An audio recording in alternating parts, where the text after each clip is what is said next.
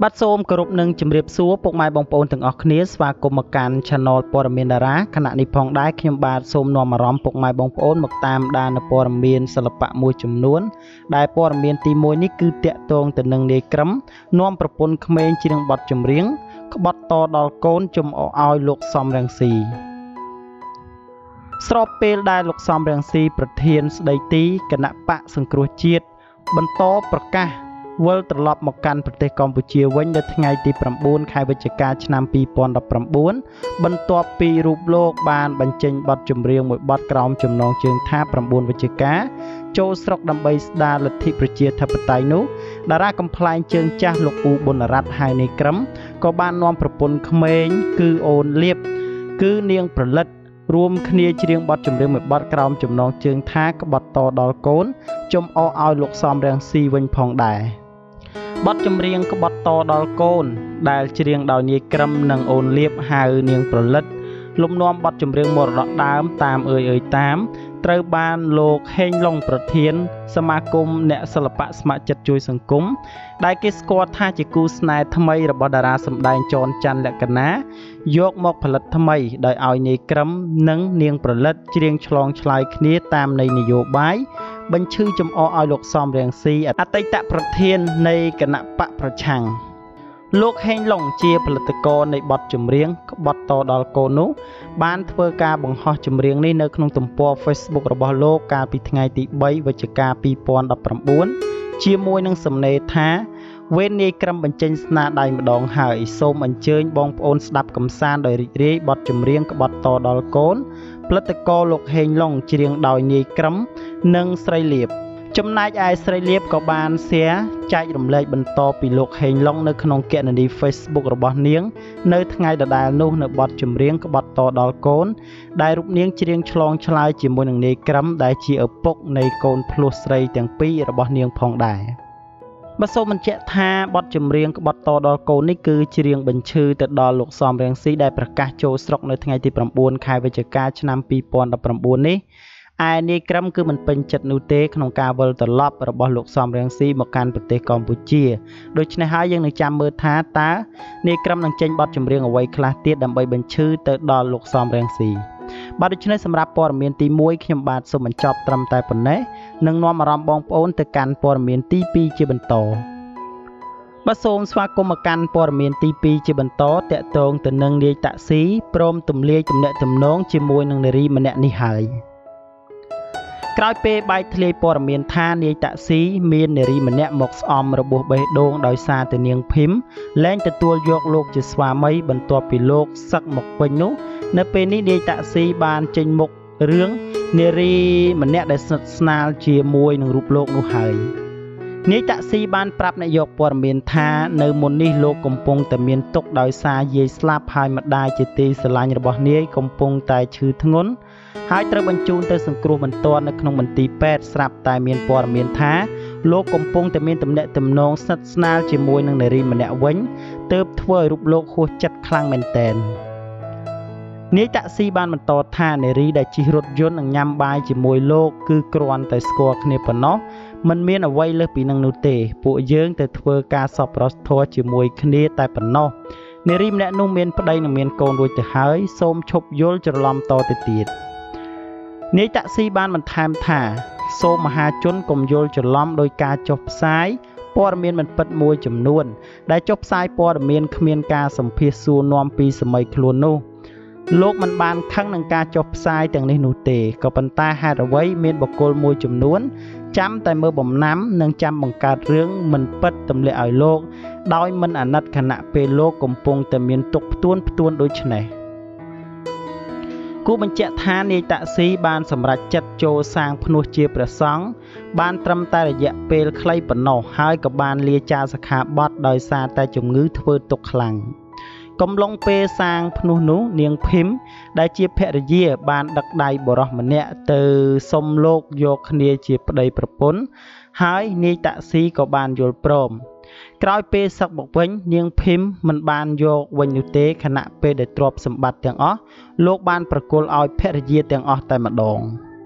បាទនេះគឺជារឿងរ៉ាវរបស់នាយតាក់ស៊ីដែលល្បីកាលពីប្រហែលថ្ងៃមុនដែលថារូបលោក រកបានម្ចាស់បេះដូងថ្មីក៏ប៉ុន្តែលោកបានបញ្ជាក់ថាគ្មានរឿងបែបនេះនោះទេដោយការជិះឡានជាមួយគ្នានិងញ៉ាំបាយជាមួយគ្នាគ្រាន់តែជាការធ្វើការងារសប្បុរសធម៌ចេញទៅឆ្ងាយតែប៉ុណ្ណោះ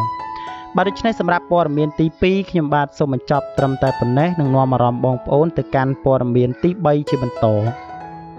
បាទសូមស្វាគមន៍មកកាន់ព័ត៌មានទី3គឺតាក់ទងទៅនឹងលាងច័ន្ទឡាកែសម្ផស្សទាំង4កន្លែងបដូរសម្រស់ធម្មជាតិទៅជាតាក់ទាញមានមុនស្នេហ៍តារាចម្រៀងសំនៀងស្រទន់មានទឹកដមម្ចាស់បទស្ត្រីដែលមានទឹកមុខមានមុនស្នេហ៍ដើមទ្រូងមូលខ្លំគួរជាទីប៉ែតតីចំពោះខ្សែភ្នែកបរោះទាំងឡាយកញ្ញាលាងច័ន្ទឡាអតីតបេក្ខភាពក្នុងកម្មវិធី X Factor Cambodia បន្ទាប់ពីបានកែសម្ផស្សលើផ្ទៃមុខមកបានធ្វើឲ្យសម្រស់របស់នាងមានភាពតាក់ទាញមិនស្ទើរឡើយយ៉ាងណាមិញថ្មីនេះតាមរយៈការចូលរួមនៅក្នុងកម្មវិធីអាថ៌កំបាំងក្រៅឆាករបស់តារាកញ្ញាលាងច័ន្ទឡាបានបង្ហាញអាថ៌កំបាំងនៃការកែសម្ផស្សលើផ្ទៃមុខទៅកាន់ទស្សនិកជនថារូបនាងបានកែកុនមួយកន្លែងឆ្លើយតបទៅនឹងការសាកសួរពីសំណាក់ពិធីករពិធីការនីនៅក្នុងកម្មវិធីអាថ៌កំបាំងក្រៅឆាករបស់តារាតាក់ទងទៅនឹងការងារសិល្បៈកញ្ញាលាងច័ន្ទឡាបានឲ្យដឹងថាចាប់តាំងពីបានបញ្ចេញបទចម្រៀង Original Song ដំបូងក្រោមចំណងជើងថាស្ត្រីរួចមកហាក់បីដូចជាមានទីផ្សារសិល្បៈគ្រាន់បើពលគឺមានបណ្ដាក្រុមហ៊ុននានាហៅថតស្ពតពាណិជ្ជកម្មនិងទៅច្រៀងនៅតាមការប្រគំតន្ត្រីជាដើមក្រៅពីការងារសិល្បៈលាងច័ន្ទឡាបានទម្លាយនៅអាថ៌កំបាំងផ្ទាល់ខ្លួនមួយចំនួនទៅកាន់ទស្សនិកជនជាពិសេសពាក់ព័ន្ធទៅនឹងការកែសម្ផស្សតែម្ដងដំបូងឡើយដោយមើលឃើញអំពីសម្រស់ខ្វះខាតចង់ឲ្យលាងច័ន្ទឡាមានភាពស្រស់ស្អាតស័ក្តិសមជាតារាចម្រៀងក៏មានហាងកែសម្ផស្សមួយបានតាក់ទងនឹងធ្វើការកែកុនដែលឥតគិតថ្លៃច័ន្ទឡាថាកន្លែងដែលរូបនាងកែសម្ផស្សមាន4ចំណុចសំខាន់ទី1កែត្រង់បបោមាត់ទី2ចាក់ចង្កាទី3ចាក់ច្រមុះនិងទី4គឺផ្លុំចិញ្ចើមគួរជម្រាបថាការប្រឡូកនៅក្នុងវិស័យសិល្បៈរហូតមកទល់នឹងពេលនេះកញ្ញាលាងច័ន្ទឡាបានចេញនូវបទចម្រៀង Original Song ដែលជាស្នាដៃដំបូងមួយបទហើយក្រោមចំណងជើងថាស្ត្រីដែលទទួលបាននូវការគាំទ្រពីសំណាក់ទស្សនិកជនក៏ព្រោះតែបទចម្រៀងមួយនេះបានរៀបរាប់អំពីអ្វីដែលស្ត្រីគ្រប់រូបបាននឹងជួបនៅភាពលំបាកនានាមនុស្សស្រីភាគច្រើនបានឆ្លងកាត់ធ្វើឲ្យទស្សនិកជនដែលស្ដាប់ហើយស្លងអារម្មណ៍តែម្ដងបទដំបូងនេះជាប្រភេទបទចម្រៀងមនោសញ្ចេតនារួមផ្សំនឹងទឹកដមសំនៀងរបស់លាងច័ន្ទឡាពីរោះត្រូវនឹងប្រភេទបទនេះផងរឹតតែធ្វើឲ្យចម្រៀងមួយបទនេះមានទម្ងន់សូមបញ្ជាក់ថាការផ្ដួចផ្ដើមនៃការធ្វើបទចម្រៀងឲ្យលាងច័ន្ទឡានេះគឺកើតចេញពីគំនិតលោកអ៊ីណូដែលជាតារាចម្រៀងរបស់ Sunday ហើយរូបលោកក៏បង្កើតក្រុម Original Song ដោយខ្លួនឯងផងដែរបាទដូច្នេះសម្រាប់ព័ត៌មានទី3ខ្ញុំបាទសូមបញ្ចប់ត្រឹមតែប៉ុណ្ណេះនឹងនាំអារម្មណ៍បងប្អូនទៅកាន់ព័ត៌មានទី4ដែលជាព័ត៌មានបញ្ចប់បាទសូមស្វាគមន៍មកកាន់ព័ត៌មានទី4ដែលជាព័ត៌មានបញ្ចប់គឺតាក់ទងទៅនឹងក្រោយពេលសម្រាលកូនបាន2សប្តាហ៍កឹមលីសាចេញធ្វើជំនួញរបស់ខ្លួនភ្លាមព្រោះចំណាយទុនច្រើនដោយមិនអាចចាំយូរបានអតីតតារាចម្រៀងនិងតារាសម្ដែងកឹមលីសាដែលទទួលបានកេរ្តិ៍ឈ្មោះល្បីល្បាញនៅក្នុងប្រទេសកម្ពុជាបន្ទាប់ពីរូបនាងសម្រេចចិត្តរៀបការសាងសុភមង្គលនៅលើទឹកដីប្រទេសអូស្ត្រាលីរួចមករហូតមកទល់នឹងពេលនេះរូបនាងទទួលបាននៅចំណងដៃកូនប្រុសចំនួន2នាក់ក៏ព្រោះតែថ្មីនេះទើបនឹងសម្រាលបានកូនប្រុសដ៏គួរឲ្យស្រឡាញ់ម្នាក់ទៀតយ៉ាងណាមិញទើបតែសម្រាលកូនបានប្រមាណជាង2សប្តាហ៍អ្នកម្ដាយកូន2រូបនេះហាក់មិននៅស្ងៀមបានចេញរកចំណូលលើមុខជំនួញរបស់ខ្លួនវិញទាំងសរសៃខ្ចីដោយត្រូវចំណាយទុនរាប់ម៉ឺនដុល្លារជាការពិតគ្រាន់តែសម្រាលកូនប្រុសទី2ទើបនឹងបានជាង2សប្តាហ៍ប៉ុណ្ណោះតែអតីតតារាសម្ដែងអ្នកនាងកឹមលីសាហាក់ខ្វល់ខ្វាយនឹងរបបជំនួញរបស់ខ្លួនជាខ្លាំងខណៈពេលដែលរូបនាងចេញរកចំណូលរបស់ខ្លួនភ្លាមតែម្ដងមុខជំនួញរបស់ស្រីស្អាតរូបនេះត្រូវបានគេដឹងថាជាផលិតផលថែរក្សាសម្រស់ដែលមានឈ្មោះថា Jessie ដែលរូបនាងជាម្ចាស់ផ្ទាល់តែម្ដងកឹមលីសាបានឲ្យដឹងទៀតថាការផ្ដាច់មុខលើផលិតផលថែរក្សាសម្រស់នេះគឺចំណាយទុនមិនក្រោម10ម៉ឺនដុល្លារនោះឡើយដើម្បីពង្រីកបន្ថែមនៅចំនួនរបស់ខ្លួនខណៈពេលដែលរូបនាងសង្កត់ធ្ងន់ថា បើមិនចំណាយលើការពង្រឹងមុខរបរនោះទេគឺពិតជាបំពេញតម្រូវការអតិថិជនរបស់នាងមិនគ្រប់គ្រាន់ឡើយ